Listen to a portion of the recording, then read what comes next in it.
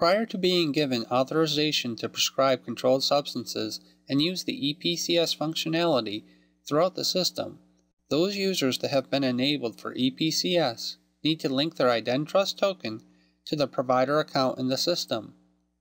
This is performed via the provider token linkage dialog and only needs to be performed once per provider. Be aware that only users that have been enabled for EPCS are allowed access to this dialog. Otherwise, access to the dialog will be disabled.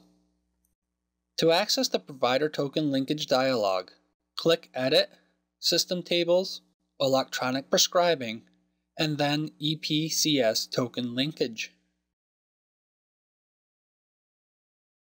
In the Provider Token Linkage dialog, to link the token to your provider account, insert the IdenTrust token and then click the Load button. The token information will then load. If the information is correct, click the Link button and the token will then be linked to your provider account.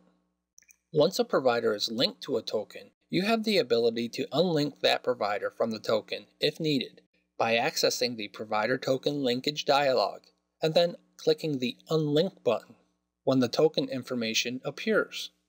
When finished, click the Close button.